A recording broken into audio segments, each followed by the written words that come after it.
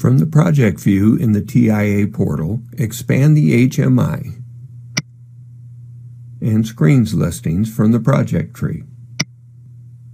Select the screen to be edited and double-click to open. With the screen open, drag and drop a bar from the toolbox elements onto the screen.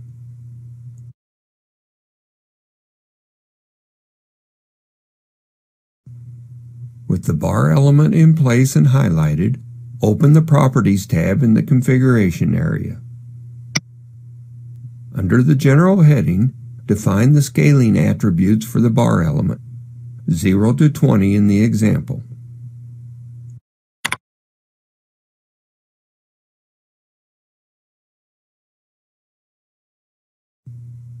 With the scaling complete, we must now define the process tag to control the bar's output. We will use the count value tag in the example.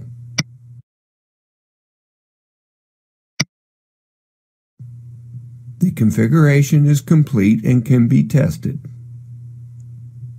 Select the highest level HMI element from the project tree and click the simulation icon from the main menu bar. The Schematic WinCC Runtime Advanced window opens. Switch to the correct screen if necessary. Note that the bar indicates a count value of 0 at this time.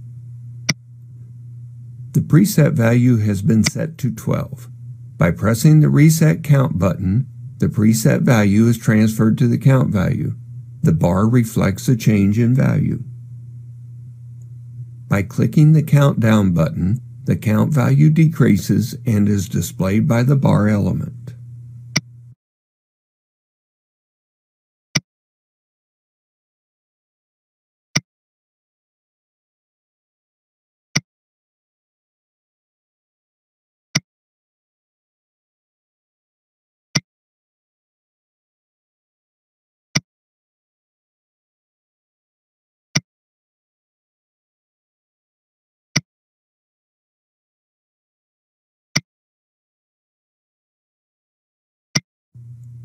The bar graph element has been inserted, configured, and tested. If the screen is acceptable, the project should now be saved.